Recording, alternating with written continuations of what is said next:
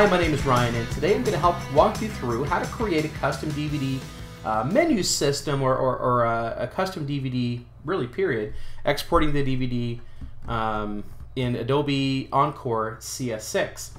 So first of all, we're going to be here in Adobe CS6. If you don't have CS6, I do have a video that kind of explains how to go about doing that. It's rather simple.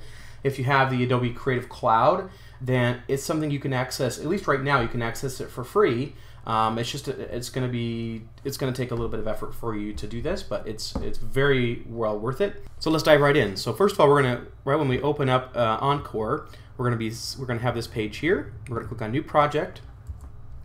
We're going to name the project that we want, and then we're going to give it a location. So I've already given it a location earlier, and we're going to select if we want to export it as a Blu-ray or a DVD. And in my case, I'm going to be exporting it as a DVD, and then NTSC since I'm in the US, and click OK.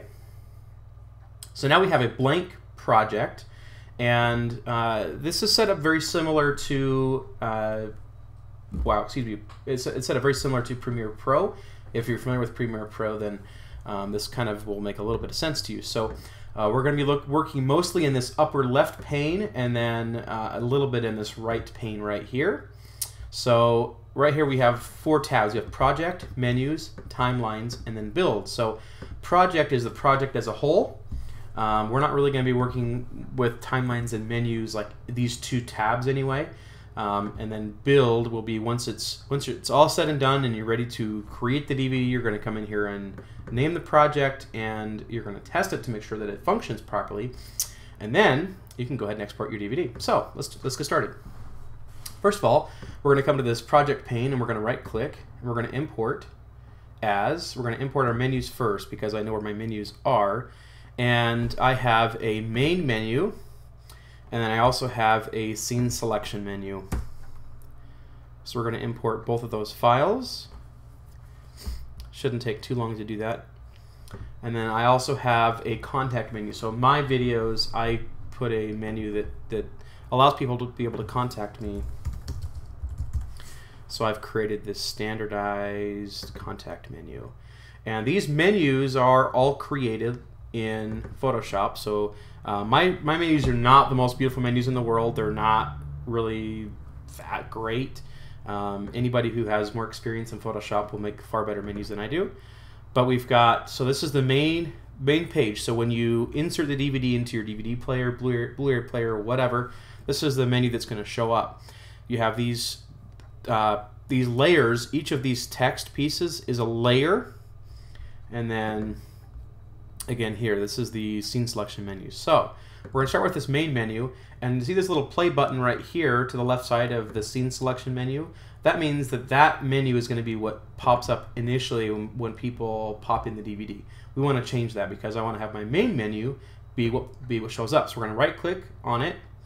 We're going to click Set as First Play, so that this here is going to be the first play. So now we're going to be working down here in the bottom right corner where it says Layers. So CS6 recognizes that each one of these layers of text is a layer, and you can make it a button. So we're going to go through and make these things a button. So I'm going to do this very methodically. We're going to go to full. We're going to go down here on the right hand side. We're going to click on Full Movie that we're on the right hand. So there's 3 columns, 1, 2, 3. On the right column where it says Full Movie, we're going to check that box, and then we're going to go to Scene Selection, and we're going to check that box, and then with Contact, we're going to check that box. There's a reason that I do it in that order, and that's because every time you click, every time you allow that now to become a button, there's a number value here, 1, 2, or 3, or however many buttons you have, however many pieces of text you have on the screen. Everything has a value. So if you're scrolling down with with your remote up or down through your DVD menu, it's going to go from 1, 2, 3, 4, 5, and so on and so forth. So by activating Full Movie as number 1, and then Scene Selection as number 2, and then Contact as number 3, it puts them in order automatically. Otherwise, you have to go through and manually change that. Now we want to go ahead and import our video files. So in this case, I have 2 there. We're going to import, and that imports them as a timeline. And then I'm going to import one more timeline, and that is found here. Okay, so now we're going to go back to the main menu, and we're going to be working on that. But here down in the left-hand corner of this top left project column or panel, we're going to check this little thing right here. We're going to uncheck assets because I don't want to clutter this. You may have a lot more chapters in here than I do. I only have a few, but I don't like to have things cluttered. I like to have things very simple.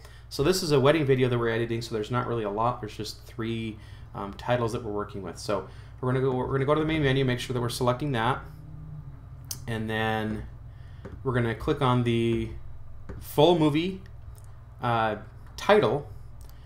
We're gonna, in the upper right hand corner here where it says link and not set, that means that that button, when you click on it, it's not going to do anything. So we want to make sure that this starts our, let's see here, which one do we want to put it on? Right there. Okay. Now we want to go down to scene selection, and once again we're going to go up here to link. We're going to click on this little spiral, this little swirly looking thing, and we're going to link this to where it says scene selection menu. So scene selection menu is just another menu.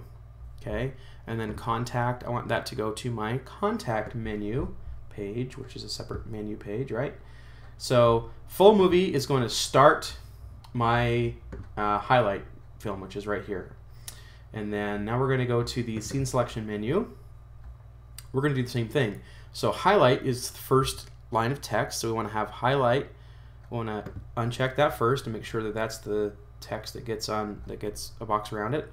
We want to go to reception, do the same thing, and then we want to go to, let's see, best wishes right there, and then we want to go to, I want to decide, do I want back to go first or contact? Let's go back and then contact. Okay, so now we want to click on the text itself. Now that we have all these buttons activated, we want to actually connect them to something.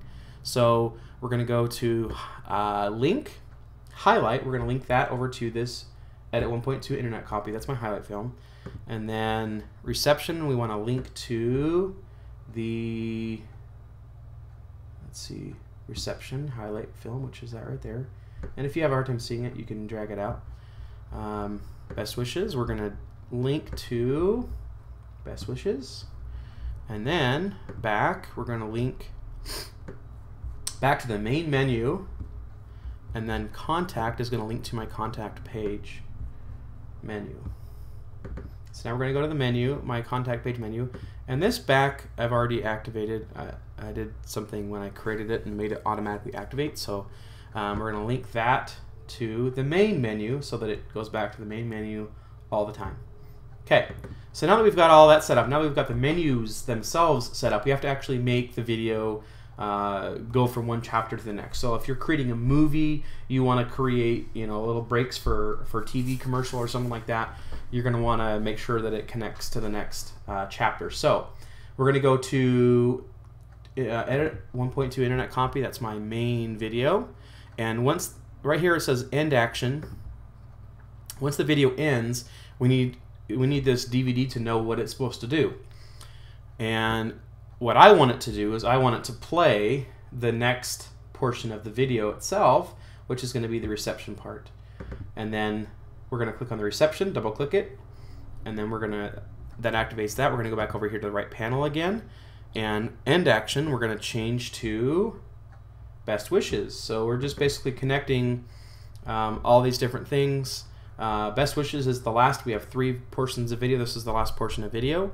We're going to connect this back to, let's see, we're going to take it to the contact page. So they're going to watch 1, 2, and 3 chapters. After the 3 chapters, it's going to go back to the menu page. And then once we have all that done, we're going to go ahead and click on the build tab. This is where everything comes together. And this is where you can name your project. So I'm going to name it Elena and Ramiro wedding DVD. And this is where it tells you if you have enough space, which I do. And then DVD disk is what we're exporting it as. And then we want to check project. And what this will do is this is going to check to make sure that all of your video files, all of your timelines are connected to something, all the buttons are activated and all that stuff. So I did the check, it has no problem. So this DVD is ready to be built. So now we literally just put in our DVD into the DVD slot. And we make sure that it's named right there. We make sure that it looks the way we want it, and we click on, we also do select the number of copies that we want, and then we click on build. So it's going to take, depending on the length of your video and the speed of your computer, it'll take anywhere from 15 minutes. I've had them take as long as an hour or so just to render. But once it's rendered, once it's compiled the DVD for the first time, all it has to do is rewrite the information. It's a lot faster for the subsequent DVDs. So the first one's going to take a while, but the subsequent DVDs will take a lot less time. So if you know you're creating 10 DVDs, I highly recommend putting the number 10 right here and just letting it write through. But anyway, that's how you create a custom DVD menu without having to use any of the crappy DVD menu services that are out there. I know that Adobe Premiere Elements has a built-in DVD menu builder. It's not that customizable, so this way it gives you control. If you can create something in Photoshop, then you can really create something cool. You can finish it up here in Adobe Encore CS6. So I hope you liked the DVD. If you have any questions, I know I didn't script any of this. I literally just kind of went with it as I went. So if you have any questions, if I left something out, please leave me a comment and I'd be happy to help you out. Thank you and have a great one.